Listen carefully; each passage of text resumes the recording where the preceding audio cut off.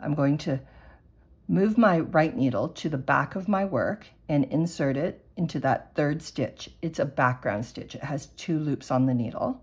I'm going to pinch my work and pull my left needle out of those stitches, and some stitches will fall to the front.